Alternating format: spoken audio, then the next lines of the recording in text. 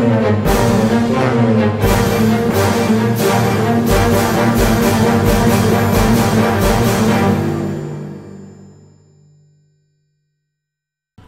hello there, Generals, and welcome to a quick tutorial of Ultimate General Gettysburg. This tutorial is aimed at the new player and somebody just starting the game to give you an idea of how to win your first online battle.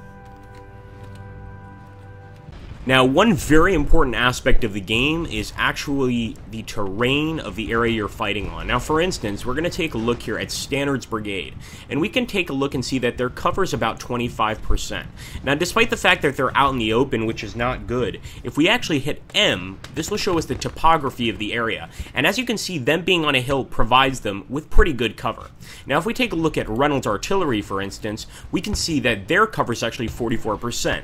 They get a little bit of cover from this peach orchard over here on Pitzer's farm, and that helps quite a bit too. Now, probably the best cover in this case is going to be this cover right here. You can see 58%, and that's because our men are actually in a wooded area / urban area, and this provides a lot of cover. So when you're defending, you definitely want to take that into account. Now, artillery placement. Artillery is an integral part of Ultimate General Gettysburg, and really the only way that you're going to use them effectively is if you basically mass them together, much like the old Civil War. You also have to keep in mind the different kinds of rounds that you're firing. Now, in this case, we're going to choose canister shot. Unfortunately, Dilger looks like he's probably going to take off before he fires his canister shot, but what canister shot does is it provides a huge wave of shrapnel, basically like a very, very large shotgun on wheels. And this thing can certainly wipe out an entire brigade, an entire unit, and cause a tremendous amount of damage. Over here, I'm going to try to get some canister shot fired off, and as you can see, Cooper fired the canister shot. It's represented by all those little beads falling on the floor, and it can do a lot of damage to the enemy. Let's do the same here with Hall and switch over to canister shot. Now, shell shot is better for long range. When you're basically going for an enemy that's a little out of your range, it's still an explosive shot, and it explodes above the enemy positions, obviously raining hell down on the enemy, but it doesn't do as much damage as canister shot does. Now, movement is very important in the game, especially if you're doing something regarding an attack. In this case, we're going to take Paul as an example. Now, if I pull Paul back, he's going to start to march regularly. Now, let's say you want to get to a position faster than usual, and you decide to hit that run button. Take a look at Paul's condition, and you're going to see that it's slowly dissipating. His morale is not really being affected, but his condition is being lowered. And if you were to go for a charge when getting to about 50 condition, 40 condition, this particular brigade would be extremely winded and unable to carry out the charge. So only use the run feature if absolutely necessary to plug up a gap or something of this nature. Otherwise, you really want to just keep to the standard marching orders. Now, over here we have a serious problem, and that is the Confederates have decided to go ahead and attack us, and we're going to try to use the charge option. Now, this option should only be used if you're absolutely sure of getting a victory. In this case, I'm not so sure I'm going to get a victory because the enemy has 2 full brigades, but I'm going to go ahead and show you the charge option anyway. As you can see, our men are going to take off, and if they manage to succeed in the charge, they will continue to follow the enemy until they either run into their own lines, which can cause massive damage, but it can also cause serious problems for your men. So be very, very wary of ever doing a charge. In this case, we're throwing in 2 units, and we're also going to throw in Krznowski for a massive charging assault. And this is certainly useful if the enemy's condition is poor, or if the enemy is going uphill. You should definitely consider the charge option. You can also take a look here. We have a halt option. So, for instance, if your men get a little too overzealous and want to chase the enemy all the way back to Richmond, you can go ahead and just hit halt, or you can also hit the fallback button. Let's say you're in some really poor terrain like Paul is here, and you suddenly come under attack by several Confederate brigades. Your best option is probably to hit the fall back button to better terrain. In this case, since Paul is not engaged in a fight, this option is not available. But if we go to von Gilsa, for instance, we could go ahead and pull back from Perry, although that's not something I really want to do. The power of the flank. Never underestimate the power of flanking an enemy force. In this case, we're going to take von Gilsa, and we're also going to take Smith up here. And as you can see, the enemy is already moving in to intercept us because they more or less know what's coming for them. But if you can manage to get an enemy, or I should say an allied unit, across enemy lines on the other side of an enemy and start firing into his flank, that is his left or right side or his back, you're going to be doing a lot more damage to the unit, and you're also going to be causing a massive amount of confusion. As you can see, now that we've won this charge with Baxter, he's actually reforming nice and well, and he's staying in a fairly wooded position, so I'm going to keep him here. I'm also going to hit the halt button to make sure he doesn't keep chasing poor Perrin, because we don't really need to inflict that much damage. We've given our message, he's running, and he's effectively out of the battle for a few minutes.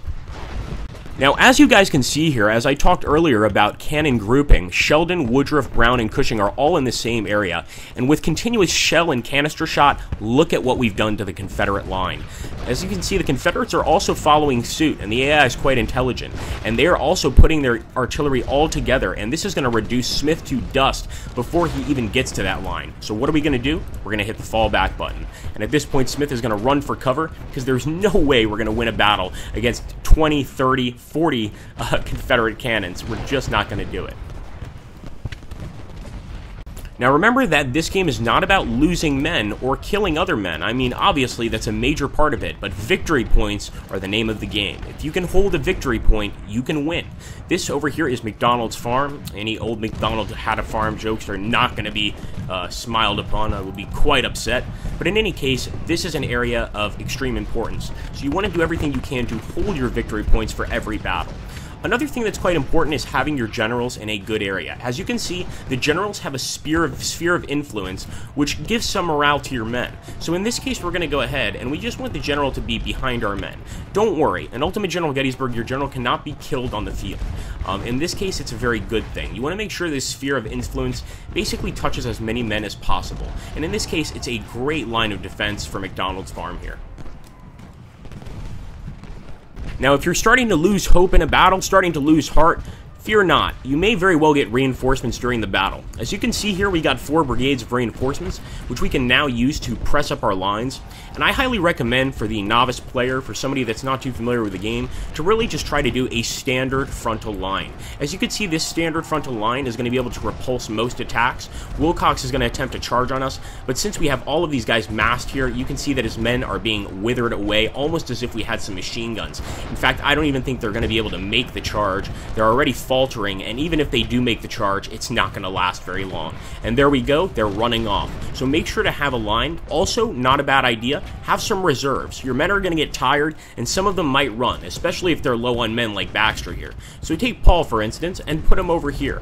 Once Baxter pulls back, you put Paul in his place, and in this way, you keep a strong and centered line against your enemy. Well guys, that covers the basics of Ultimate General Gettysburg. This is an extremely fun game, especially a fun one to play multiplayer online, and there are a lot more tricks I could show you, but I really just wanted to give you a basic tutorial, and I hope you appreciate it. If you do, make sure to hit the like button down below, add me on my Twitch channel, and subscribe if you like the channel.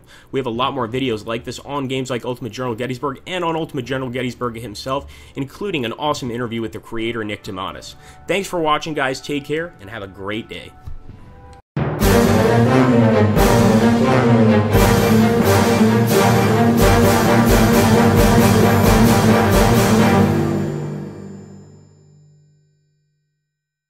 Well, hello there generals, and welcome to a quick tutorial of Ultimate General Gettysburg. This tutorial is aimed at the new player and somebody just starting the game to give you an idea of how to win your first online battle. Now, one very important aspect of the game is actually the terrain of the area you're fighting on. Now, for instance, we're going to take a look here at Stannard's Brigade, and we can take a look and see that their cover is about 25%. Now, despite the fact that they're out in the open, which is not good, if we actually hit M, this will show us the topography of the area, and as you can see, them being on a hill provides them with pretty good cover. Now, if we take a look at Reynolds Artillery, for instance, we can see that their cover is actually 44%. They get a little bit of cover from this peach orchard over here on Pitzer's farm, and that helps quite a bit too. Now, probably the best cover in this case is going to be this cover right here. You can see 58%, and that's because our men are actually in a wooded area / urban area, and this provides a lot of cover. So when you're defending, you definitely want to take that into account. Now, artillery placement. Artillery is an integral part of Ultimate General Gettysburg, and really the only way that you're going to use them effectively is if you basically mass them together. We're just not going to do it. Now remember that this game is not about losing men or killing other men. I mean, obviously that's a major part of it, but victory points are the name of the game. If you can hold a victory point, you can win. This over here is McDonald's farm. Any old McDonald had a farm jokes are not going to be smiled upon. I would be quite upset. But in any case, this is an area of extreme importance. So you want to do everything you can to hold your victory points for every battle.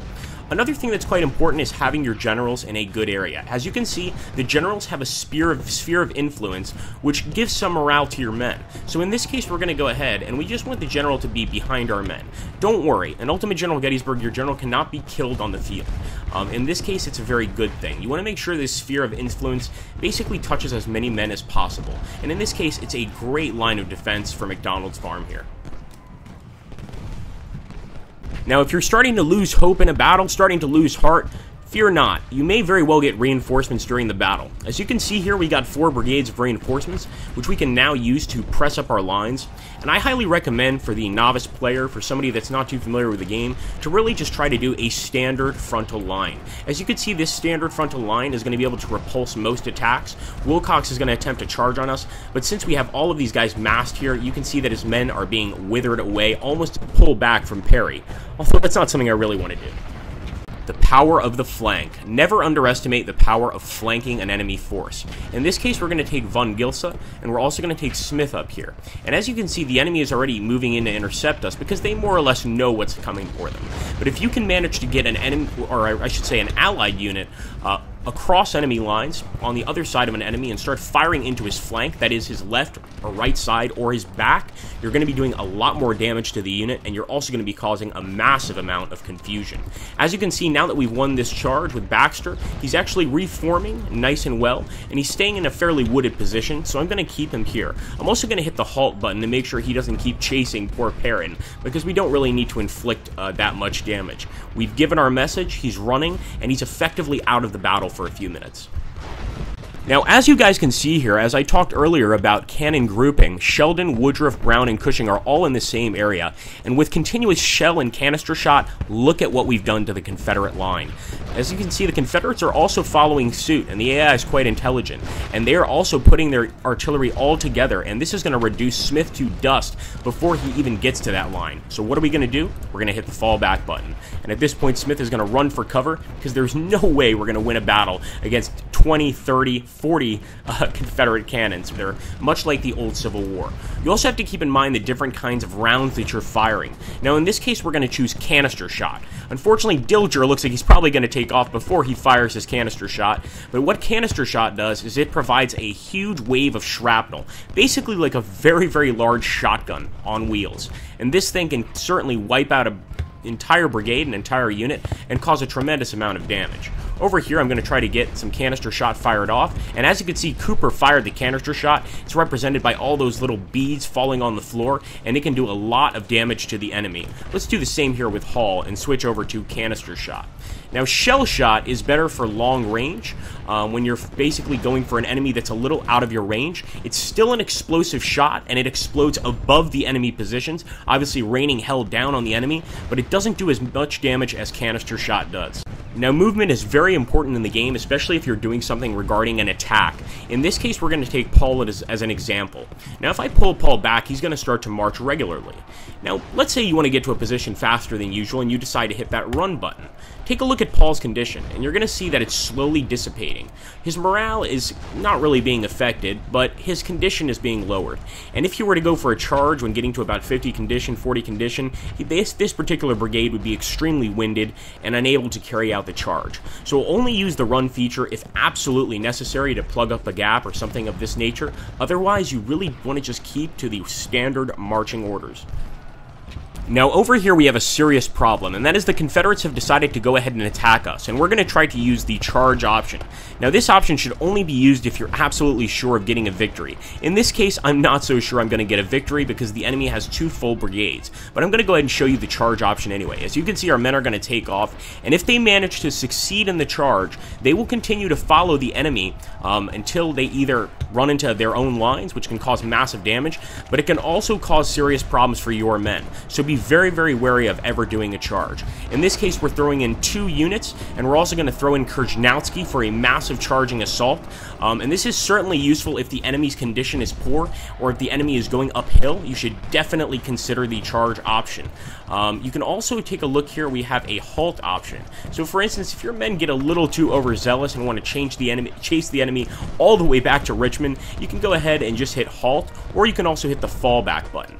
Let's say you're in some really poor terrain like Paul is here, and you suddenly come under attack by several Confederate brigades. Your best option is probably to hit the fall back button to better terrain. In this case, since Paul is not engaged in a fight, this option is not available. But if we go to von Gilsa, for instance, we could go ahead and